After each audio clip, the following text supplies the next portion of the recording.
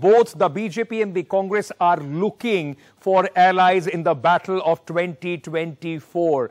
So are the allies the key to the battle of 2024 for the new UPA or the extended NDA? Let me throw this open to our experts, those who are joining us this evening, to give us a sense of why are these groupings important and how it is going to have an impact on the upcoming election. We are being joined at this moment by Smita Prakash, editor ANI. We have Mr. Sandeep Shastri, Director Academics NITTE, also Education Trust and National Coordinator of Lok Niti Network. We have Senior Journalist, Political Editor of Hindustan Times, Mr. Vinod Sharma, joining us this evening as well. Thank you so much, gentlemen and ma'am, for joining us. I want to start by asking you, Mr. Sandeep Shastri, why is it so important that suddenly, just ahead of the elections, whether it's a party which has zero number of Lok Sabha MPs or even zero number of MLAs, have become so important for each groupings, whether it is the opposition or the NDA, which now says it's 38 versus 26? Ankit, this is an important question that you have raised. I think the fact that you have an election less than a year from now, the NDA wants to top up its numbers. They have twice now got a majority on its own, the BJP. But now they realize that it may be useful to have a larger basket and have an NDA which will also add to their strength. So they want to very clearly top up their numbers, and that's why this effort. And also remember, though you may have parties within the NDA who have maybe a zero membership in Lok Sabha today, I think we are looking at the next Lok Sabha, and also we are looking at the NDA trying to sow division within the opposition. So that, I think, is a crucial factor. And Ankit, when you look at the opposition, it's interesting that the slogan that you see behind as they sit together, they say, "United we stand." And that, I think, is where the critical question will be. How united, for how long united, and will it be united till the end? Because you'll remember in the earlier years, the slogan used to be, "United we fall and divided we stand." So I think they would want to reverse that. And all the three committees that you talked about are basically aimed at that unity. But right. Ankit, my final point, I think tomorrow we will get to see whether this unity is simply an anti-BJP glue that holds them together, or is this unity based upon any common policy perspective, a common strategy that they have.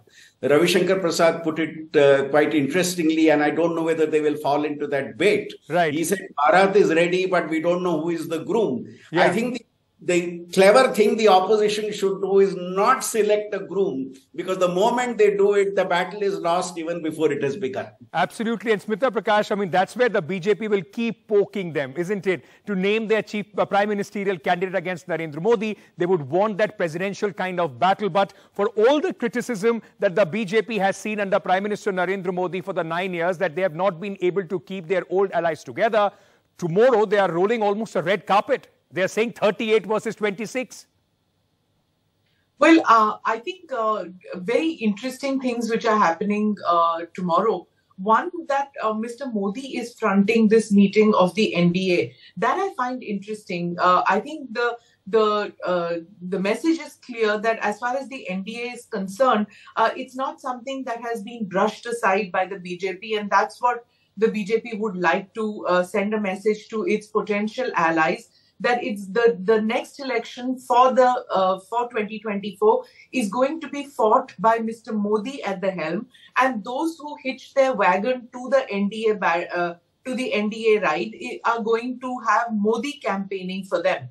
So if you have a Modi campaigning for them, that would ensure a victory, is what they would like to tell allies and potential allies. So that, I think, is an interesting thing, that despite 2 back-to-back foreign visits and a lot on his platter with the G20 coming up, Mr. Modi has decided that politics is something which is extremely important, domestic politics. So he's going on with that. And I think breathing life into the NDA, which was faltering, which was in the ICU, if I may say. And seeing that, the opposition unity moves, which were being ridiculed by many people in the BJP, is not something to be taken lightly. They have lost an election In the past, with Mr. Vajpayee as Prime Minister, they have lost to a smattering of political parties who got together to make it. As far as what Dr. Shastri was pointing out about the background saying "United We Stand," quite interesting that it was United Front which was born with the Janata Dal, which came into power from Bengaluru. So it was the United Front. They still don't have a name, but I doubt whether they would use the name United they would use the term United in their new name, because I don't think with Sonia Gandhi out there, they would want a united front bringing in memories of a VP Singh. It will be interesting to see what name they also choose. But Vinodji, on one hand, there is the NDA, which the Prime Minister, as we said, the 25th year of the NDA, they're trying to strengthen it, keep away the tag that the BJP is a shark, which is eating away parties, despite various factions, the Ajit Pawar faction going to the NDA, Sharad Pawar faction coming to the this meeting of the opposition parties, same with Shiv Sena. But there is still a very clear agenda as far as the NDA meeting is concerned. There is a very clear leader. They have the agenda. They know exactly how these political parties are going to function for them. Is the same clarity, sir, missing in the opposition ranks where they are sitting today in Bengaluru? See, first of all, get one thing very clear. If 24 parties have assembled under one roof today in Karnataka, the credit for that goes entirely to the BJP. Because had it not been for the BJP's politics of coercion, politics of aggression against every political party that is in power in the states, this kind of the semblance of an alliance wouldn't have been there at all. And the same thing was done. It is always wrong to compare two situations, but history teaches us a lot. Indira Gandhi did the same thing, and Janata Party got formed. But those were different days. These are different days. But Indira Gandhi was no less popular than any leader who followed her as Prime Minister. So the entire credit for today's gathering at Karnataka goes to the Bharatiya Janata Party. They should introspect on that. Secondly, as Smita rightly said, it is an attempt to breathe new life into the NDA. Now, this is an issue to deeply reflect that closer to elections, small is useful. But when elections aren't around the corner, small is not useful.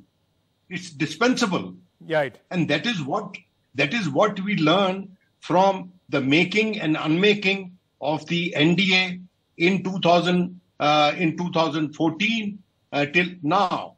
So many parties left and rejoined them.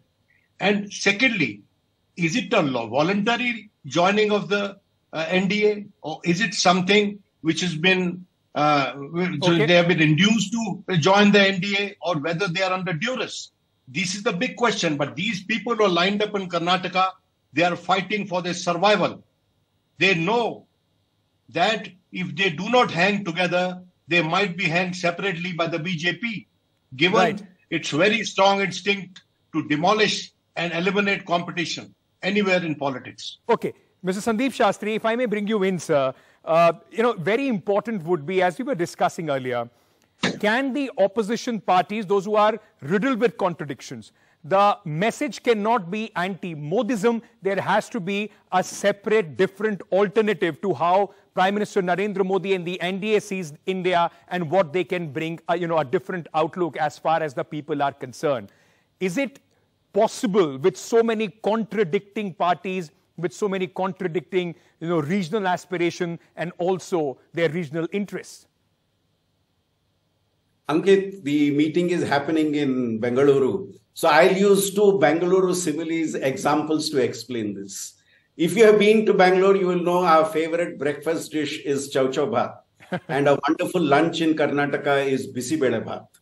Chow chow bhat is a combination of sweet and savory. So are you going to bring in diversity, variety of colors through this and maintain a semblance of oneness? Or do you go with our lunch menu of bisi bele bhat, which is various lentils brought together, which bring their identities together and create a common entity? That's what I'm watching to see tomorrow. Are they able to have that net of unity other than anti-BJPism to hold them together? That I think is critical. And is the diversity that they represent, the authentic diversity that they represent, are they able to resolve possible contradictions at the state level? Okay. Because though it is a Lok Sabha election, the battle is actually fought in each of the 28 states of India. Absolutely. And there are important contradictions in each of them. So will that be something they will be able to effectively resolve is something I'll be looking out for tomorrow. Smita Prakash, with the Bharatiya Janata Party being seen as a very hawkish party for even its allies, like Mr. Nitish Kumar also said that the whole attempt of the BJP in states is to try and completely finish off the regional parties. Many factions are also now going to join the NDA's new entrants.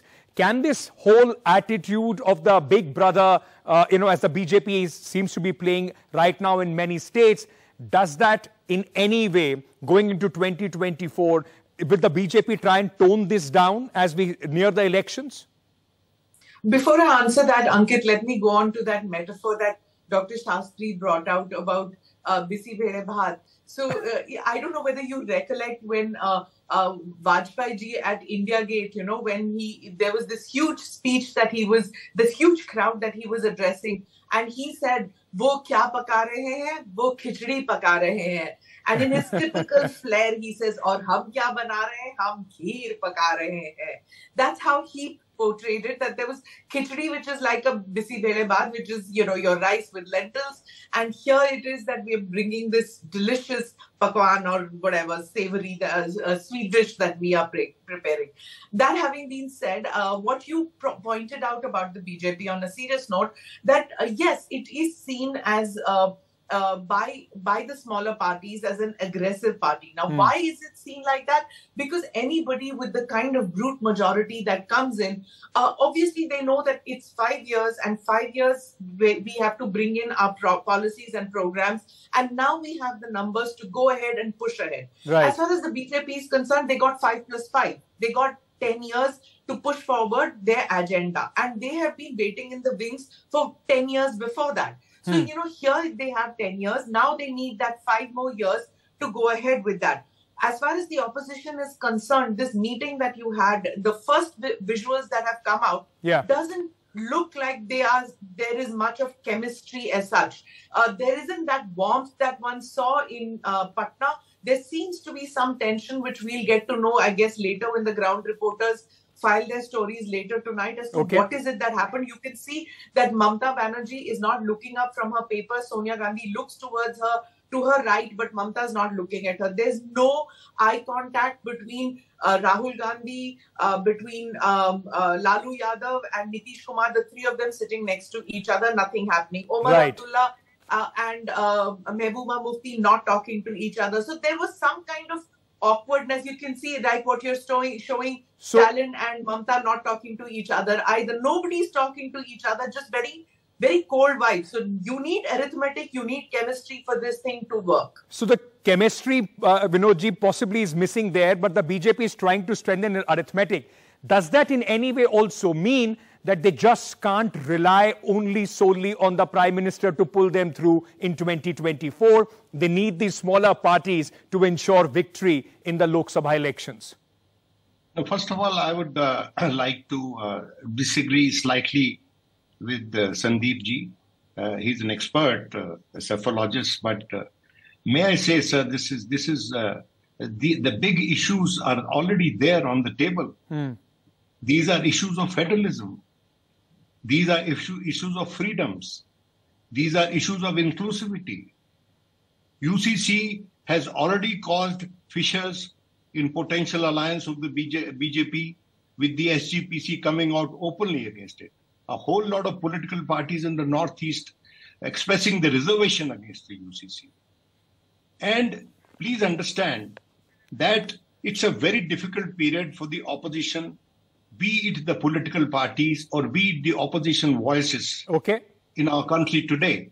And they are going to get together on this score. Secondly, insofar as chemistry is concerned, it will be instructive to see how comfortable is Shinde with Ajit Pawar.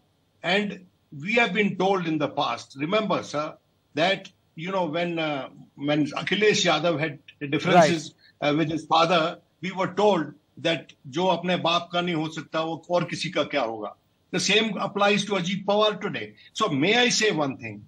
We can do arguments for and against all combinations and formations. Right. But the main objective today of this UPA, regardless of its name, this formation, regardless of its name or its structure or architecture, will be to give a one-on-one contest at the state level against the BJP or the NDA candidatures. And if that they can achieve in 400 seats or 450 seats on the higher side, it will be a contest worth watching, sir. Contest worth watching, and at least we are hoping that it's not a walkover. It's an election worth covering, because it is an important election as far as the people of the country are concerned. I'm completely out of time. I thank all three of you for your fantastic anecdotes, and I'm sure this dinner time with all those anecdotes which are coming through, which came through khichdi, bisi bele baat, chow chow baat. People must already be very, very hungry. And we'll be hungry for some more political news for whatever comes tomorrow from both these meetings. Trust NDTV to get you the 360-degree view. Thank you so much.